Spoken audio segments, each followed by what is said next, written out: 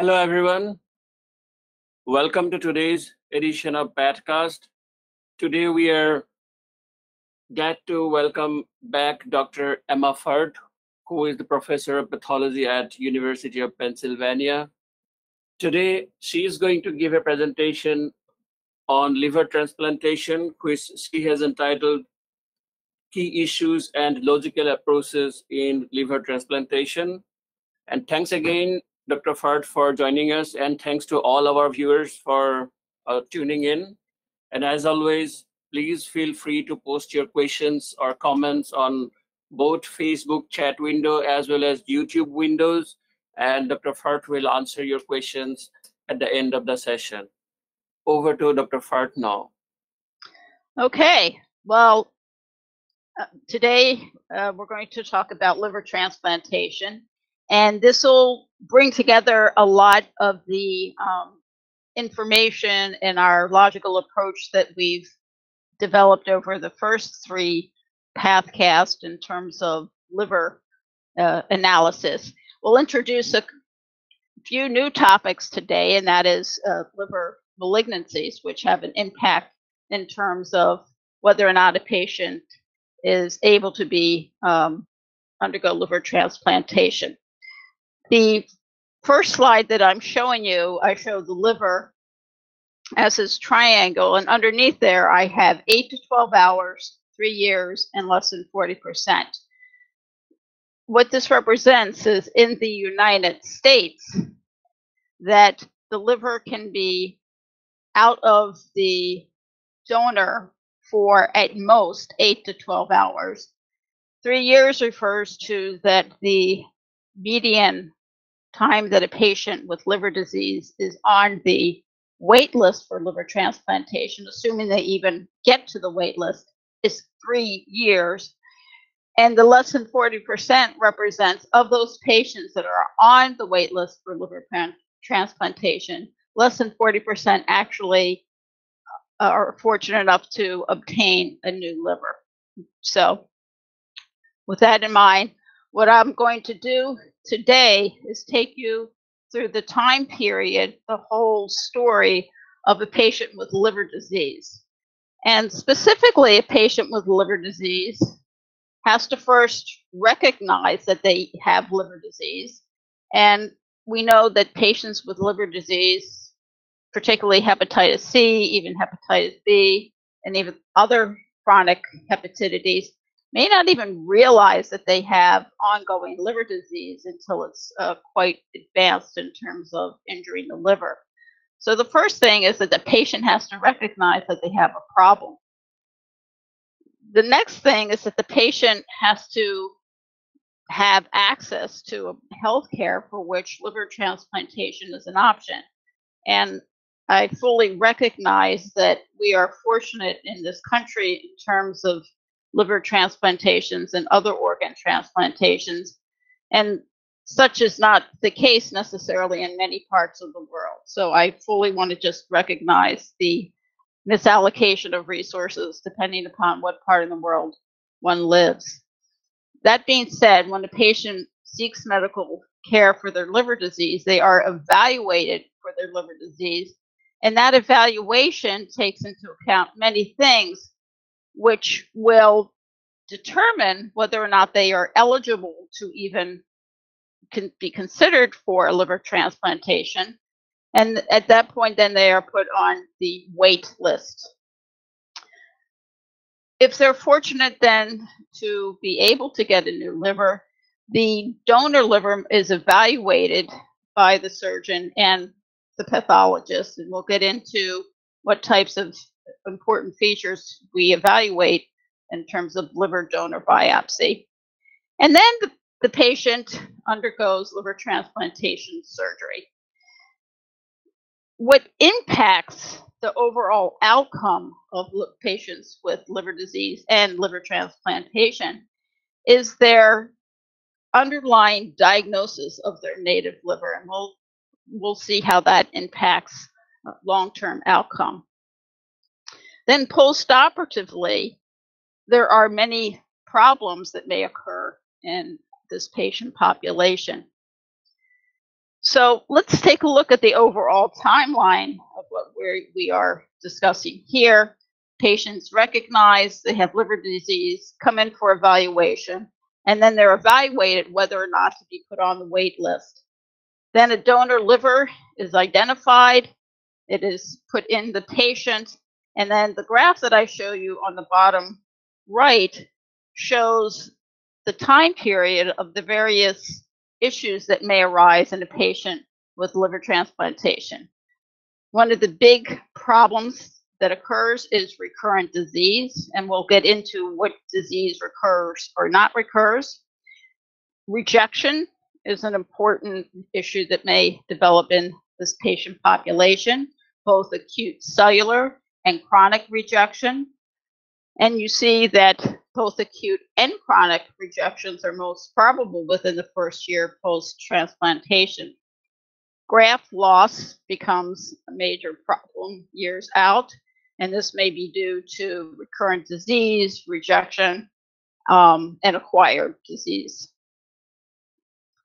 So today we're going to develop a very dynamic approach to helping and evaluating our liver transplant patient.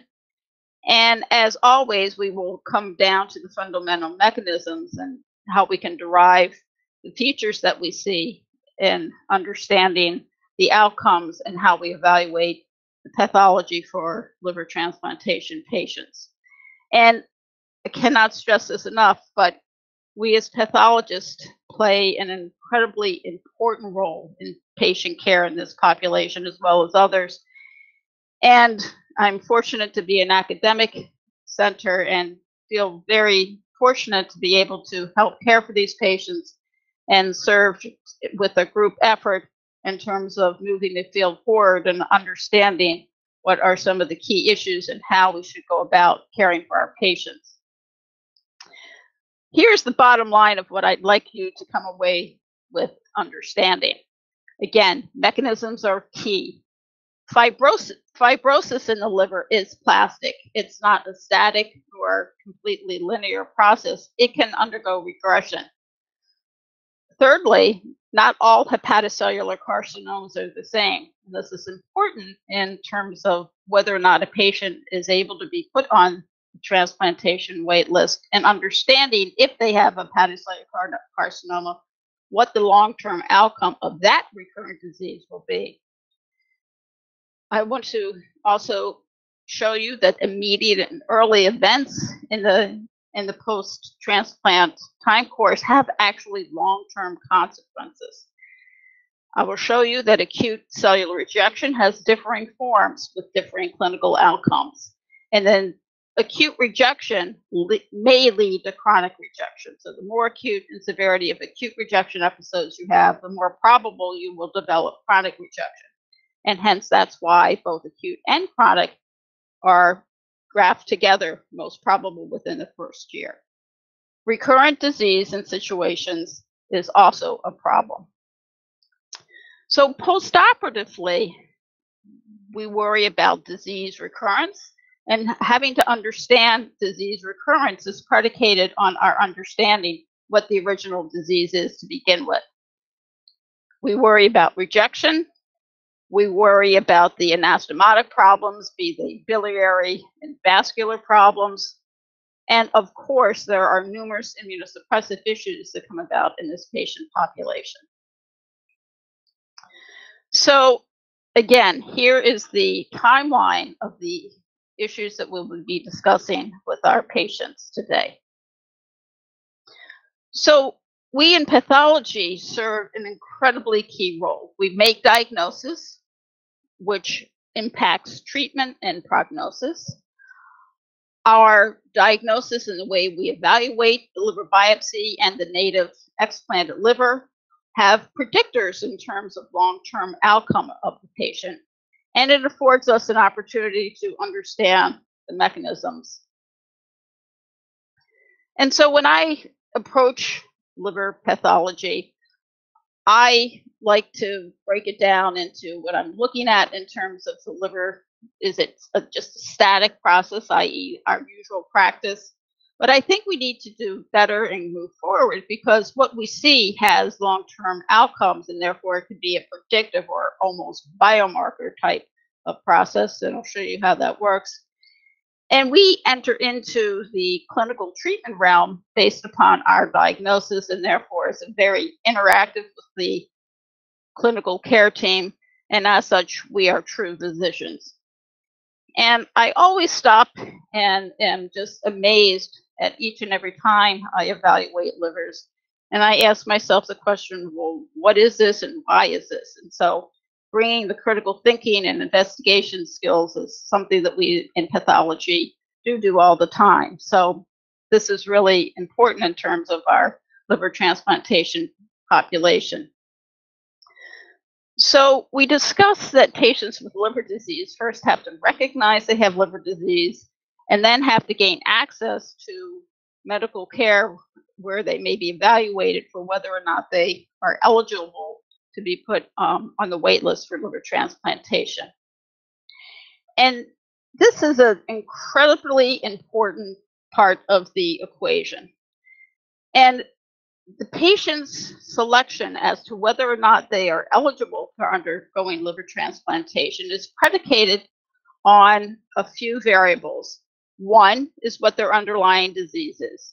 So, for example, if a patient has alcoholic liver disease and they are still drinking, well, they're not going to be eligible for a liver transplantation until they have undergone various interventions for cessation of their drinking and therefore compliance. There's a whole social evaluation that is done. What is the care team? What are the support structures that exist for a patient? And it's really an incredibly team effort to take care of these patients, both from a medical standpoint as well as from a social network and family standpoint.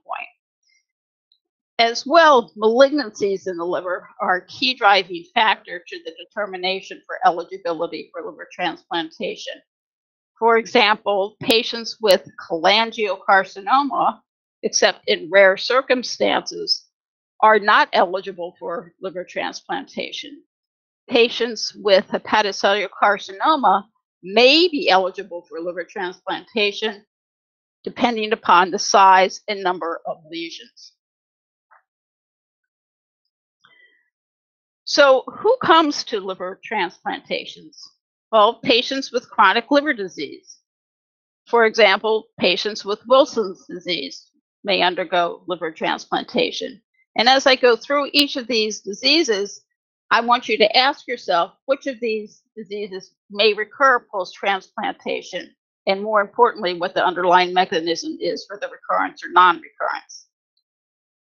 Primary biliary cholangitis will lead to cirrhosis and necessitate a liver transplantation. Autoimmune hepatitis, hemochromatosis, viral hepatitis C. All of these diseases, including viral hepatitis B, and of course, non-alcoholic fatty liver disease and alcoholic fatty liver disease, can lead to chronic damage of the liver, leading to cirrhosis, which impedes its function, synthetic as well as clearing function, which will lead to the decrement of the patient's well-being. And these features, therefore, are evaluated for the potential eligibility for liver transplantation. Now, patients with acute liver disease are also eligible for liver transplantation. So, for example, here is acute liver disease due to acetaminophen overdose, and this was from a patient that took this as a suicidal attempt, and this patient was eligible for liver transplantation given the acuity of the process. If they weren't going to give a liver transplantation, they would die.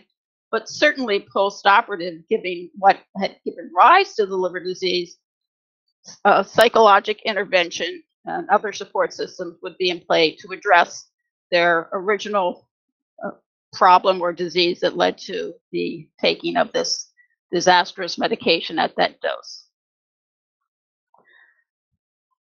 Given that liver transplantation is a very scarce resource, and not everyone is eligible or has access to that, first of all. And secondly, given that there aren't enough livers to even supply all the patients that may be eligible for liver transplantations, there are criteria that are given for the allocation of these livers based upon the severity of the disease, as well as the presence or absence of hepatocellular carcinoma. I'm showing you here that some of the allocation that is given for hepatocellular carcinoma, and this is all based upon radiologic diagnosis, nothing to do with pathology at this point. This is all radiology driven. That the allocation is based upon certain criteria. One of them is called the Milan criteria, and this says that patients can have a certain one size tumor, one tumor that's 5 centimeters or less, or 3 distinct tumors, each of under 3 centimeters. Now, the reason for this is that we're trying to balance the allocation of this scarce resource with the probability of having the recurrent disease, in this case, the hepatocellular carcinoma. And if one has a larger size tumor or multiple hepatocellular carcinomas of a larger size, the probability of having recurrent hepatocellular carcinoma post-transplant definitely increases compared to if one is within the stated criteria that I show here. Now, again, all of this is based upon radiology diagnosis of the size and even what the lesion is in terms of their LIRAD score for the probability of diagnosing hepatocellular carcinoma.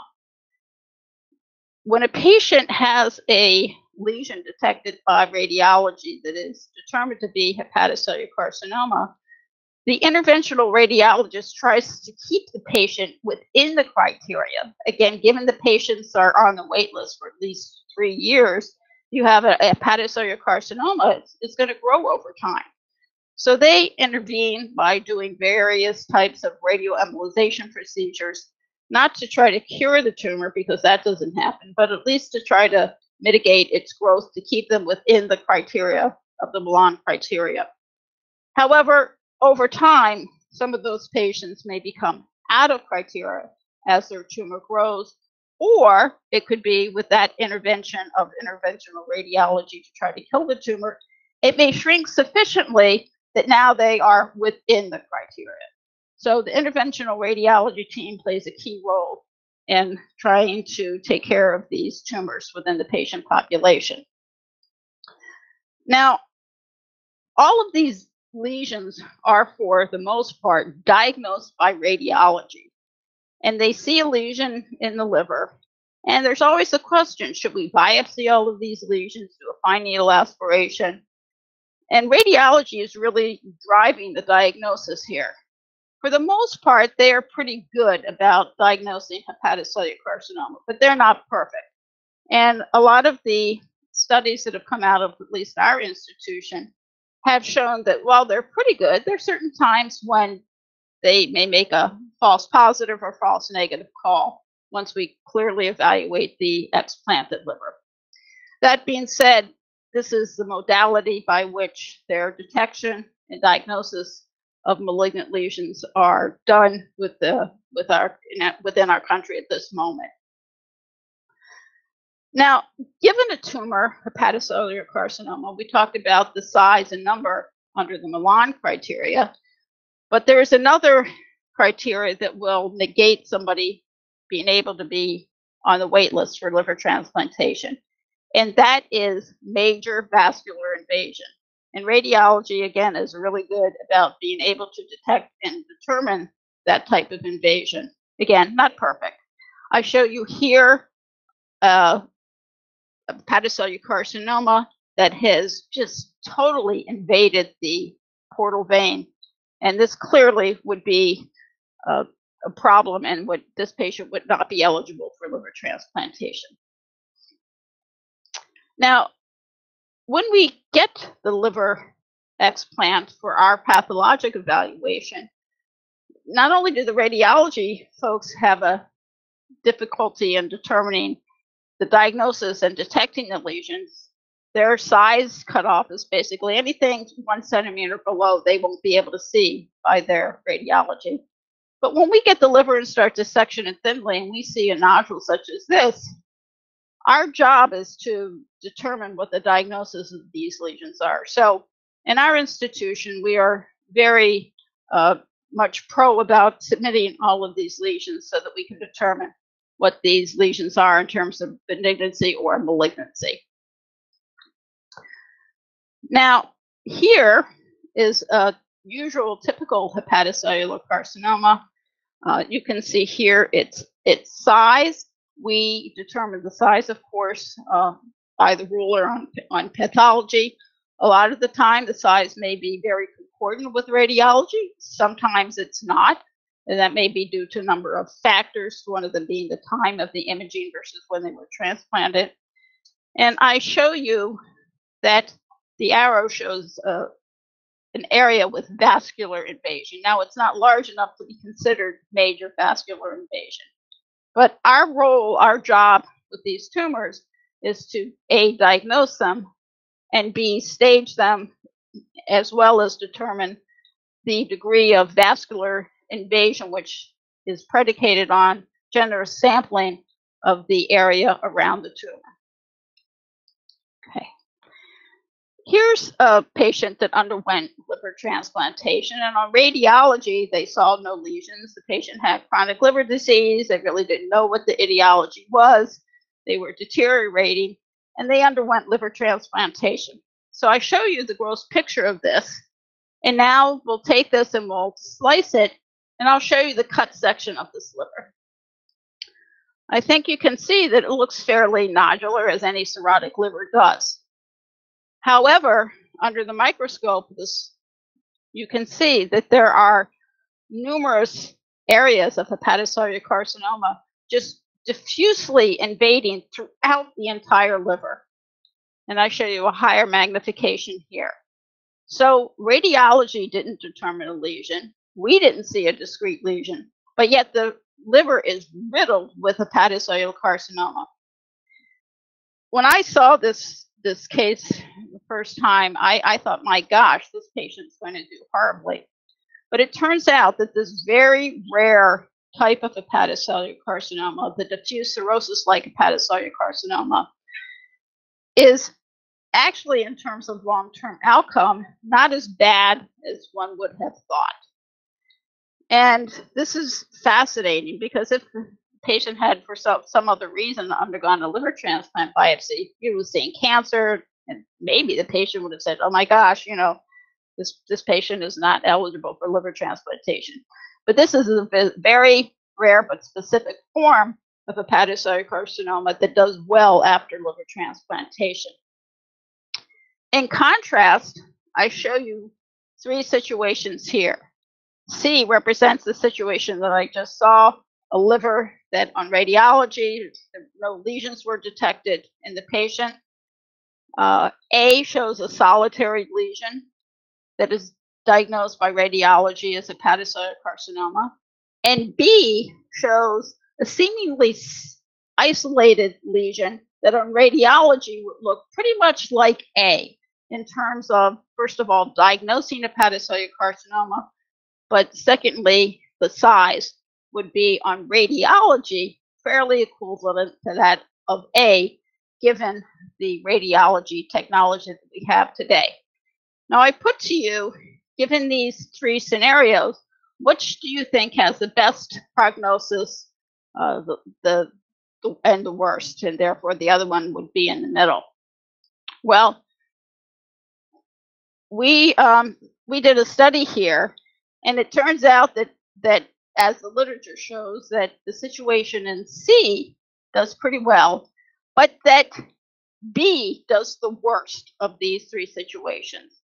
And in part, that's because all of these lesions around the tumor represent vascular invasion. So what we have termed the situation in B is an hepatocellular carcinoma with a surrounding cirrhotomimetic growth pattern. And this is an important feature because it portends a really dismal prognosis in terms of high probability of recurrence of the hepatocellular carcinoma as opposed to A.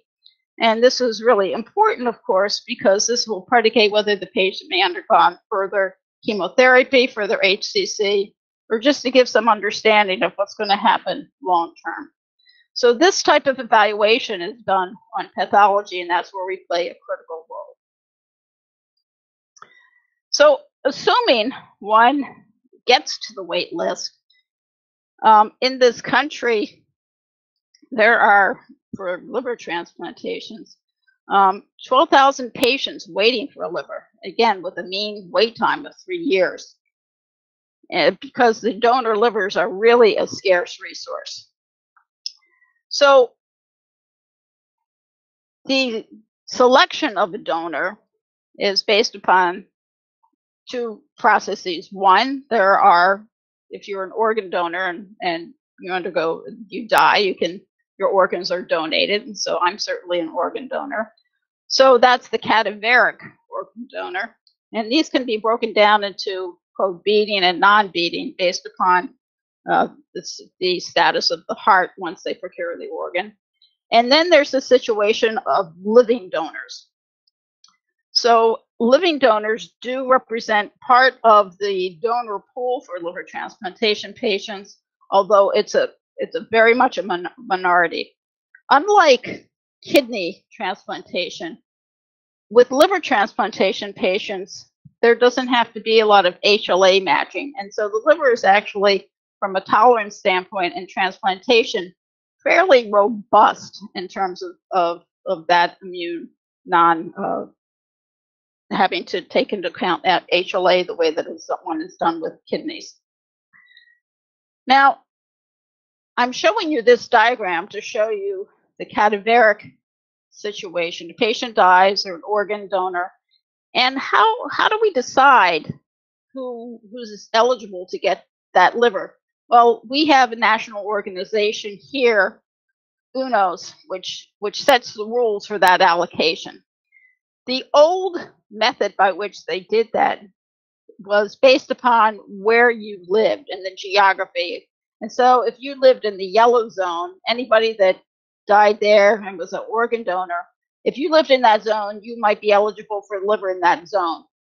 But if you could not get an organ from, say, the blue zone or the red zone or the gray zone. Now, that doesn't make a whole lot of sense if you think about it, because you could be living right next to the blue zone and there'd be a donor liver that's right next door. So the UNOS recognized that situation, and what they do now is, rather than in terms of these regions, they look at things as actually a sphere. And basically, it's determined that the epicenter from where the organ donor is, that the length, how many miles away that you are from that, coupled with your MELD score, how bad your liver disease is going to dictate where on the waiting list you are and your eligibility for that organ. So this is, I think, definitely a step in the right direction in terms of trying to be fair in allocating this limited resource. So our role in terms of liver transplant pathology is to determine the underlying liver disease, but we also play a role in assessing the donor liver. And this also often happens late at night, early in the morning, at 3 in the morning. And what happens is an organ liver is procured, and we are asked to determine a few things. And we do this on frozen sections. So on frozen section of the donor liver, we're asked to determine how much steatosis is present. Are there any other things going on in the liver? And the reason for that is that the variables that impact outcome, the short-term outcome of that new liver, are the degree of macrovesicular steatosis. The more fat you have in the liver, the less well you will do in the short run, as well as the cold ischemic time. That is how long the liver has been out of the donor body. Those are the big factors that dictate short-term outcome. Donor age is taken into account, but it doesn't affect the long-term outcome. It doesn't affect the short-term outcome. It affects mostly the long-term outcome in terms of regenerative ability of the liver. So the older donors don't have as much regenerative ability in their liver as, say, a younger donor does. And the reason I show you graphically here of why the degree of steatosis is so important is the function over time is shown here. So if you have a lot of fat in your liver steatosis, the orange line, it really fails quickly. The green line is a little more fat, or less fat has a medium, and then less fat, you do pretty well. So the steatosis is really an important feature. And it is, again, one of the most important factors in determining allograft function post-transplantation. And I'll show you the mechanism by which the steatosis affects its function. I also want to show you that the degree of steatosis affects short-term function, but not long-term. And specifically, it has no bearing on the probability of rejection. A key point to keep in mind is that it's macro, not microvesicular steatosis is the feature that we are evaluating. So let's take a look here. Here are three situations. One is a fatty liver, 90% steatosis. One is 50%, one is 5%, and one has basically no steatosis. Well, what is the cutoff for the percent steatosis that we usually look for? The studies have shown that if you have steatosis and approximate macrovesicular steatosis in more than a third of your hepatocytes, that is a bad prognostic feature in terms of short-term allograft failure. So 1/3 is the number that we use. Also importantly, it's not the area of the steatosis, but it is the proportion of fat content of the hepatocytes. That is the number of hepatocytes or percentage of hepatocytes that have macrovesicular steatosis. And this gets tricky because a lot of people, when they look at the slide, say, oh, it looks like there's a lot of space. I think it's, got 90% steatosis. But if you were to actually count the number of cells and do the percentage, it's not as bad as first thought. So macrovesicular steatosis is the most important thing, not micro. And I show you in a cartoon fashion what macro looks like on the upper left versus microvesicular steatosis. On real life, here's what macrovesicular steatosis looks like, and as opposed to microvesicular steatosis. That being said, it's not always that simple. There's really a gradient of micro going into macro. You have to be able to just set your threshold of distinguishing micro and macrovesicular steatosis. It's not really cut and dry, as you can see here. Now you might think that, well, why should we have to do a frozen section to determine the degree of steatosis? Can we just assess the body mass index, and shouldn't that correlate with the degree of steatosis? Well, it turns out no. So patients with a high BMI may have no steatosis and therefore may be organ donors. So it's really the histologic frozen section evaluations. We can't use BMI. Okay. Now, why does the percentage of hepatocytes with steatosis affect the liver short term? Well, I'll show you that what happens is that with free radical generation, once the blood is hooked in again, you get an ischemic reperfusion type injury. And so here's the cartoon now of our liver. So the yellow represents macrovesicular steatosis and all the hepatocytes that we have here. It's taken out, put in, and then the blood flow starts again. And with the ischemic reperfusion injury, with the generation of free radicals, the endothelial cells become damaged, they slough off, and they start to bunch up, and they actually physically impede blood flow through the sinusoids. So you basically get a problem with blood flow through your liver based upon that endothelial injury. and that is directly related to the degree of macrovesicular steatosis. Now, cold ischemic time also plays a role. And again, that's how long the organ has been out of the donor, the cadaveric donor. So if it's a non-marginal donor, i.e. they have no steatosis, the cold ischemic time really doesn't play too much in terms of the short-term outcome of that liver.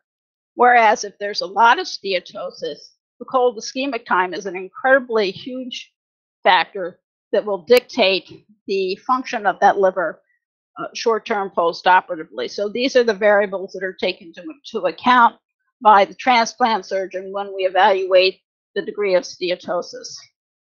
And I show you here not only short-term outcome, but even the longer-term outcome in terms of months is that the marginal donor, i.e. a lot of steatosis, does not do very well at all. Okay, so let's practice this. Here's our case, and I show you again what we're looking at: macrovesicular steatosis versus microvesicular steatosis.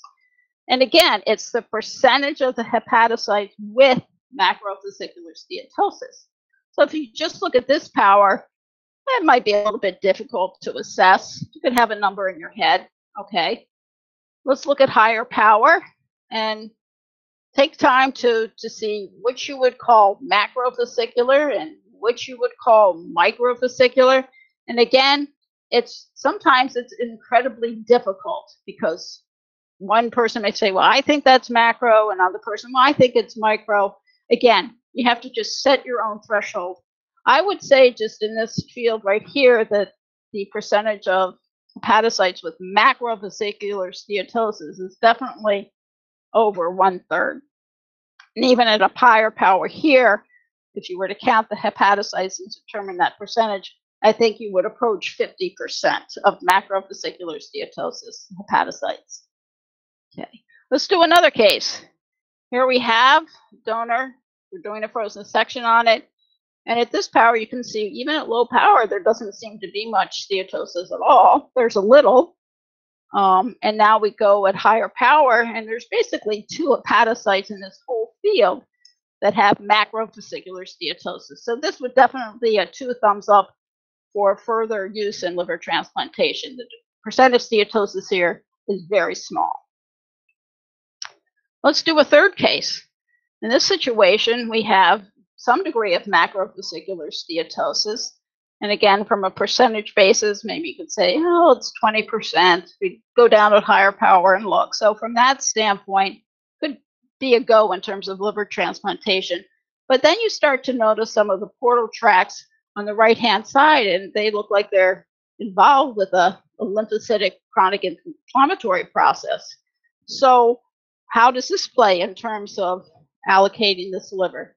Well, most importantly, it's also the degree of fibrosis, which is difficult to determine on frozen section, but clearly if it's cirrhosis, we should be able to determine that. This liver was used for liver transplantation. The degree of steatosis was fine for that, and the little portal inflammation may be due to hepatitis C, so they use hepatitis C donors for patients that have undergone hepatitis, that have hepatitis C, so we can do that because right now the treatments are so effective for hepatitis C, we take advantage of that donor population.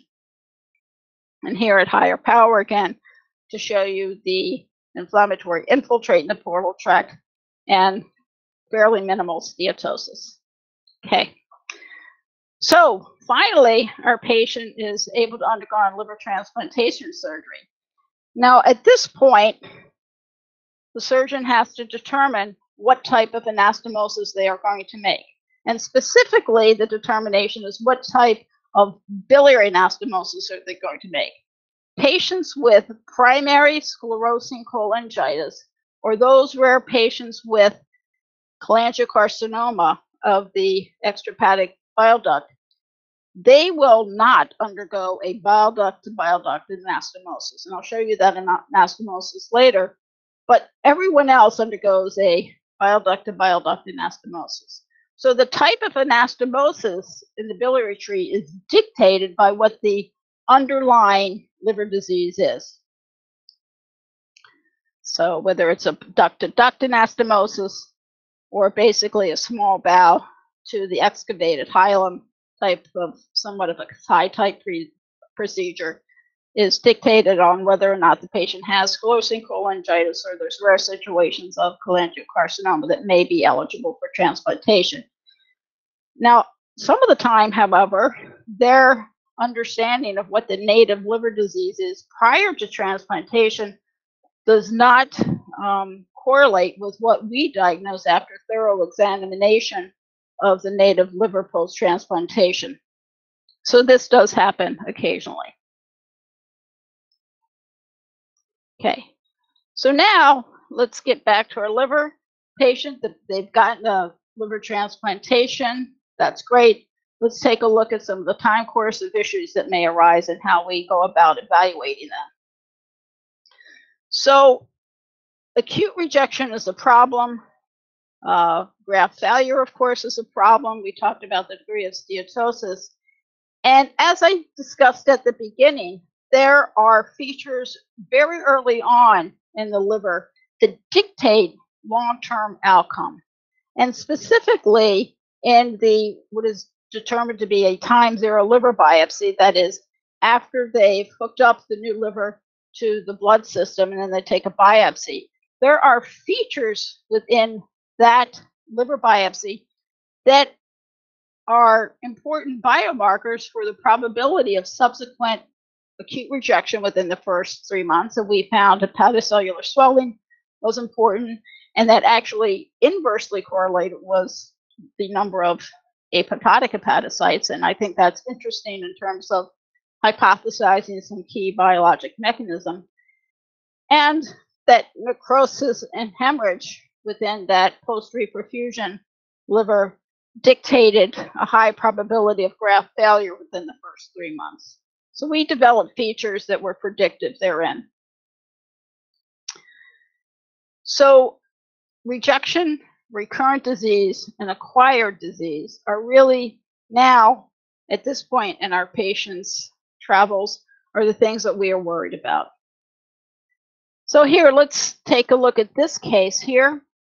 Here, this patient underwent a liver transplantation, and a week after they got the liver transplantation, their liver just was not functioning at all, and they started to go into liver failure, necessitating retransplantation. This is a cut surface of that liver, and let's see what happened to this particular patient. Here I give the model of our liver with a portal triad, hepatocyte cords, and the terminal venule. And remember that the hepatic artery is the sole blood supply to the bile duct, whereas the hepatocytes get a dual blood supply from the hepatic artery and the portal venous branch.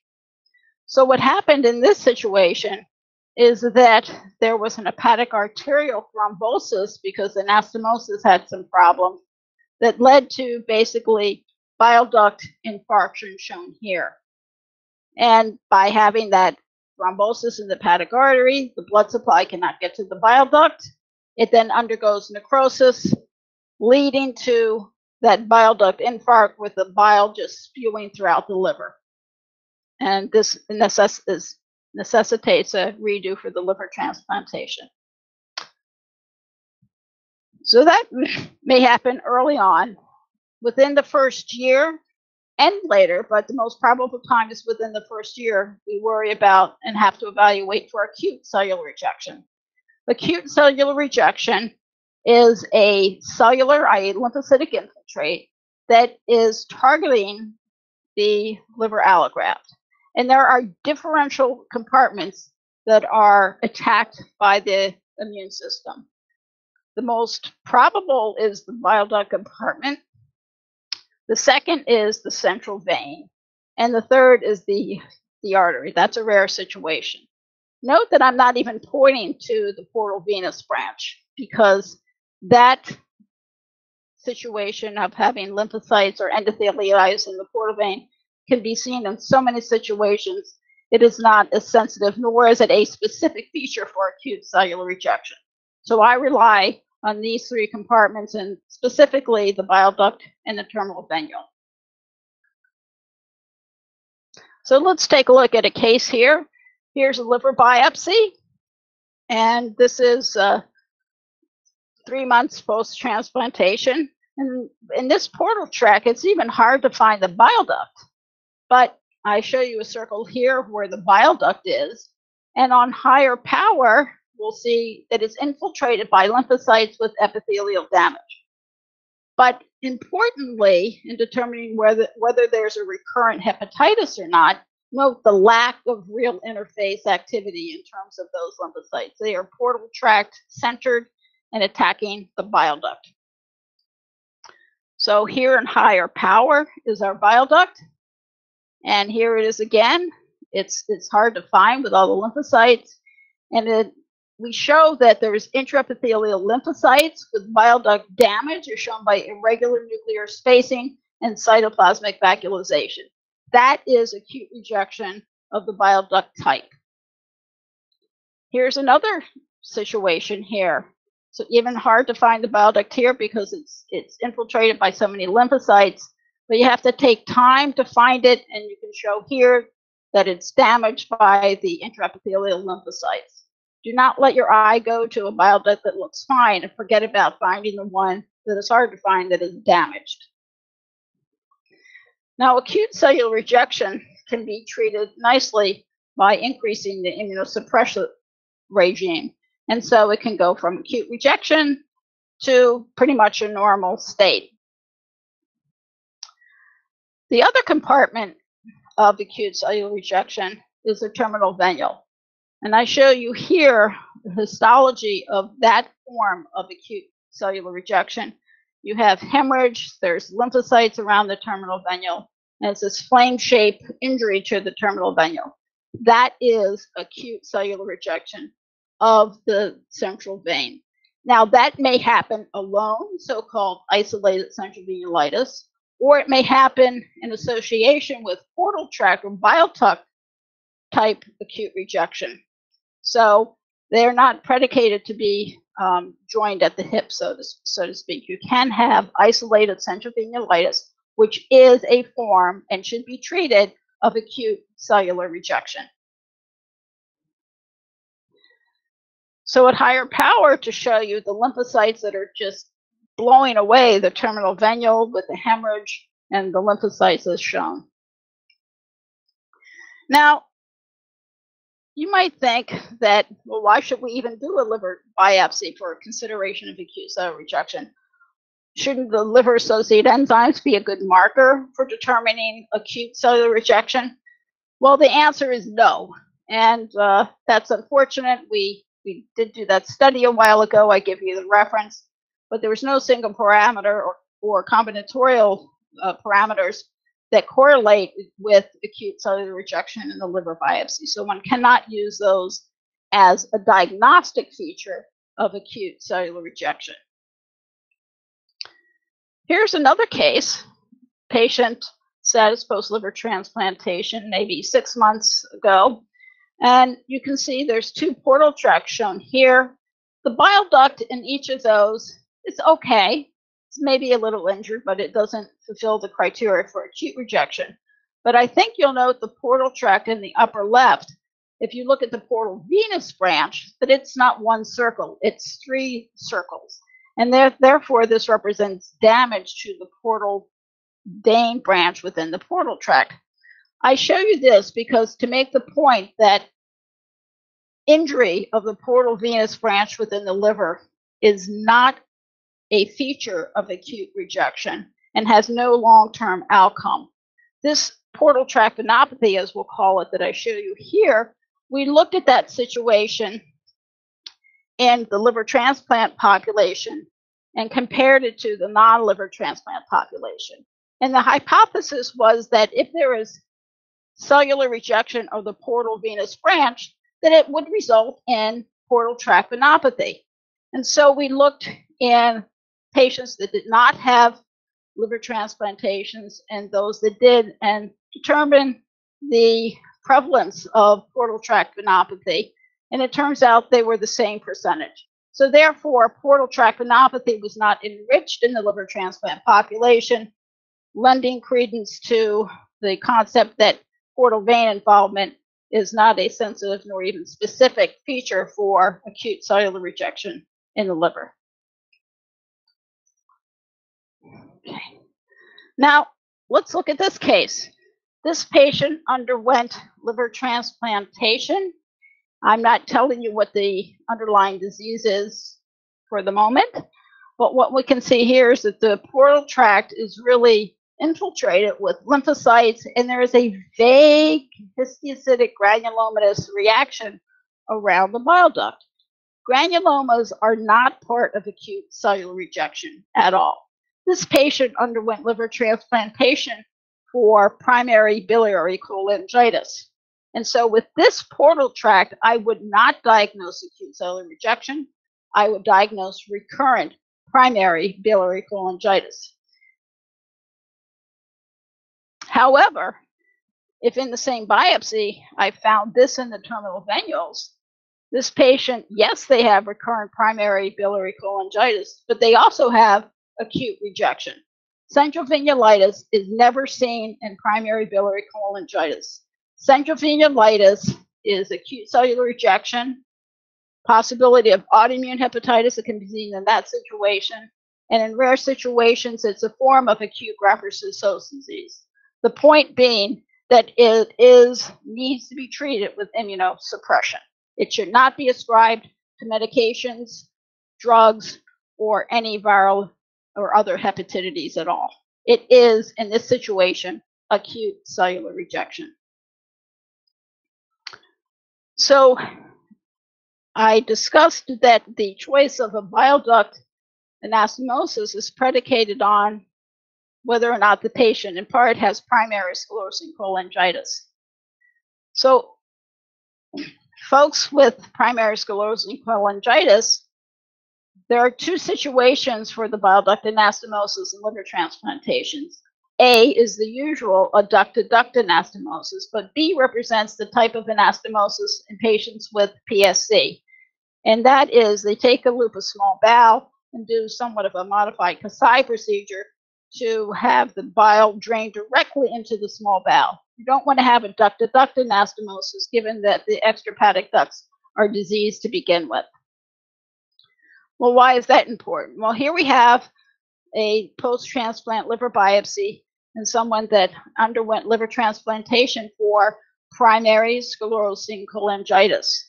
And what you see here is on the left-hand side, the bile duct, it's not involved with acute rejection, but you can see that onion skin type of fibrosis.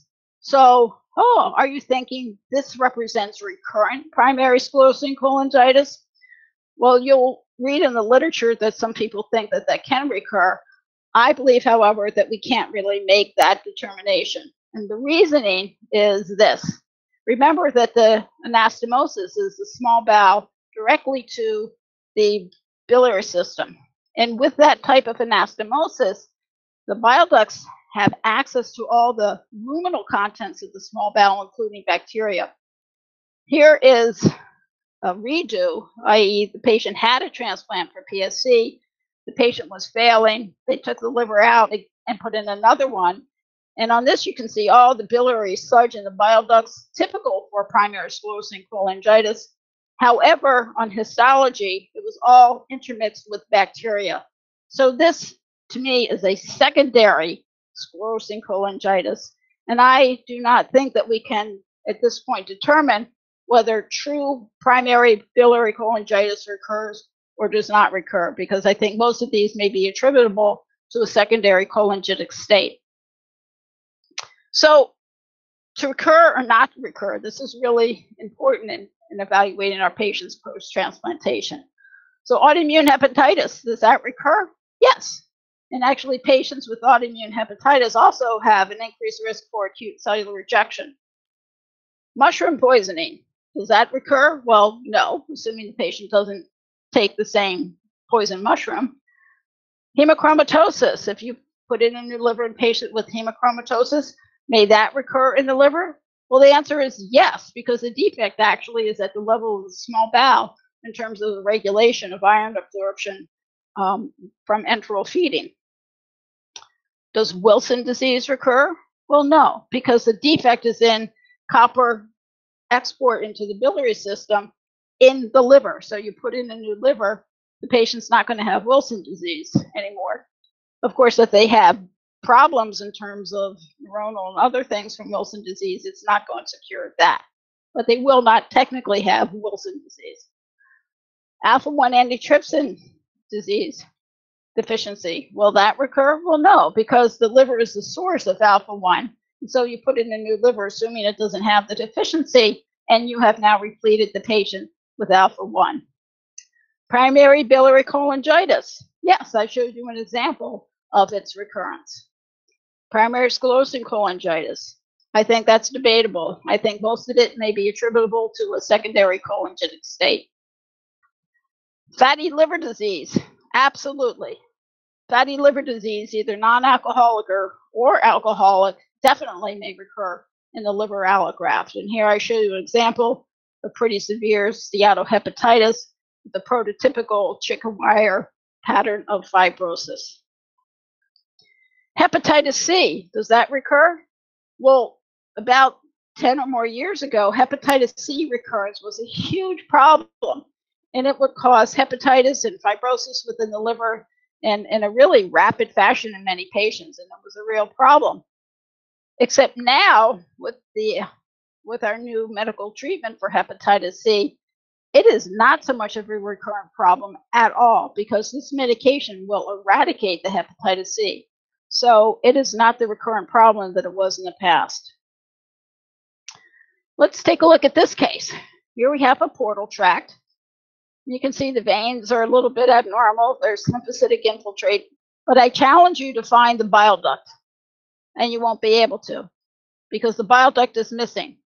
What I want to also bring to your attention is that there's no bile ductual proliferation around the edges of the portal tract. This is an example of late chronic ductopenic rejection. The risk factor for chronic rejection is acute rejection. And when there's been a decreased number of bile ducts greater than 50% loss, we then term this late chronic ductopenic rejection. It's not a mystery, it follows from acute rejection. And therefore, again, to make the point that acute rejection and chronic rejection, in terms of their temporal graphical probability, coincide. In terms of chronic rejection, we distinguish early and late rejection, chronic rejection. Late rejection in the bile ducts is loss of 50% or more. And in the terminal venules, late chronic rejection of the terminal venules is basically central to portal bridging. Early rejection, chronic rejection of the terminal venules is anything short of central to portal bridging fibrosis. The arteries can undergo accelerated atherosclerosis, which is a form of chronic rejection. Early chronic rejection of the bile ducts shows that they have abnormal shapes and are distorted. Now, the reason for making this distinction is that we still don't know if the patient has early chronic rejection of the bile ducts. Does that dictate that over time they're going to lose the bile ducts? I think those studies are not quite in yet. So let me show you the histology of each of these forms of chronic rejection. Again, to make the point that chronic rejection is most probable within the first year post-transplantation. I show you ductopenic rejection, and again, note the lack of bile ductular proliferation. I show you terminal venular chronic rejection with fibrosis in the terminal venular area, and I show you the accelerated atherosclerosis within the hepatic artery branch. And normally you don't see that on the liver biopsy. It would be mostly in the large hepatic artery on a redo of liver transplantation.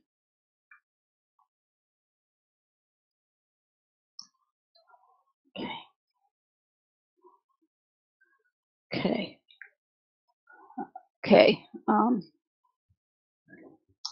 The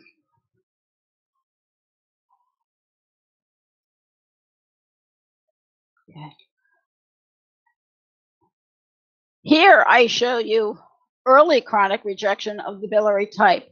And note that the bile duct is there, but its shape is very distorted. And this is called early chronic rejection of the bile duct type.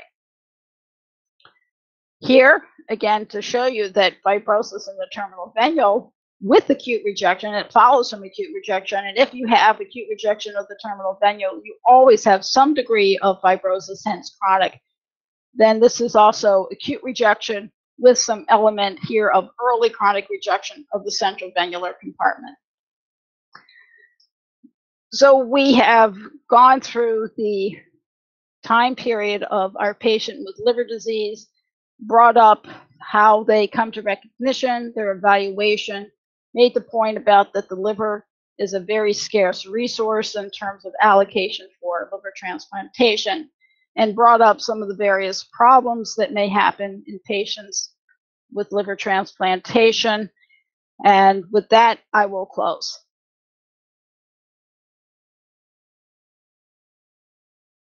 Thank you, Dr. Furth, for this very illuminating discussion on different aspects of liver transplantation, starting from the basics all the way to the pathology, as well as different types of rejection and recurrences and everything. That's really quite a lot for all of us. Definitely, we learned. I'm trying to see if we have some questions online. I don't see exactly any question right now. I wanted to ask you one thing, like, I mean, it seems like a very basic one for you. Like, so just when you say chronic rejection and you say that chronic rejection mostly occurs within 1 year.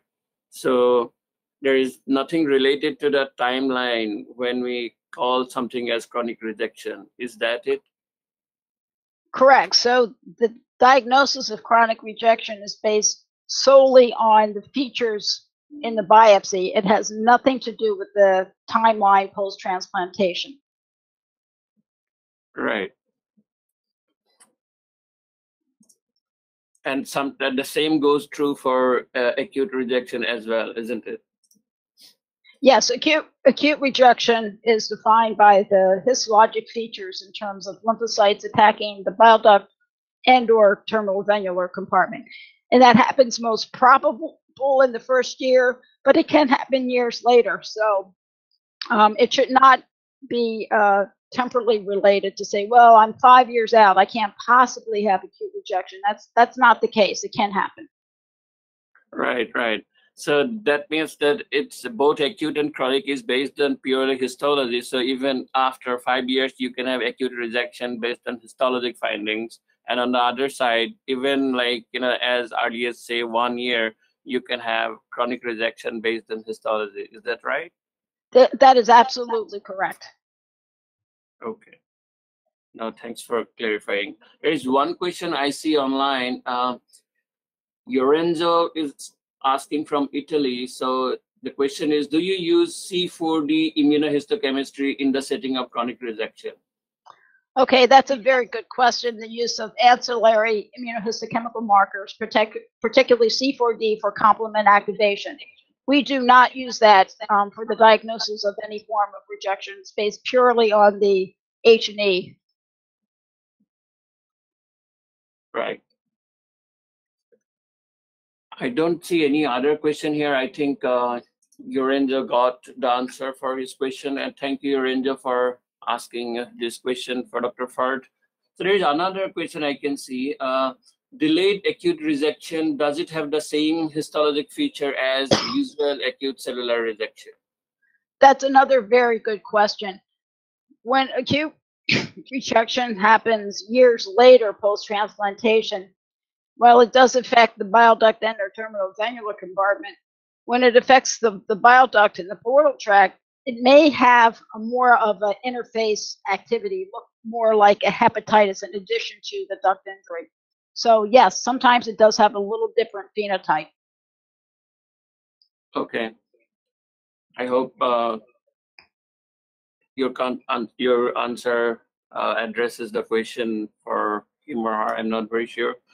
Uh, Thanks again, Dr. Furth, for this illuminating lecture, and thanks to all our viewers for joining in and showing support to our effort to spread the pathology knowledge base. And Dr. Furth, you would be so happy to hear that you had viewers from so many different time zones, and I could see at least viewers from 17 different countries who defied time zones to listen to your lecture. And thanks everyone for your support. And a special shout out to Caroline from Tanzania, Salmi from Malaysia, Ajeki from Nigeria, Uzwal from Nepal, Powell from Poland. I have seen them for the first time, I think. And Kemneet from Cambodia. Thank you as always. So please follow our Facebook page, Twitter handle to be in touch with all the upcoming lectures. We will keep you all posted, and please feel free to subscribe to our YouTube channel, follow the Facebook page, and support our venture. Thanks again, Dr. Furth. Thanks a lot. Thank you. Thank you.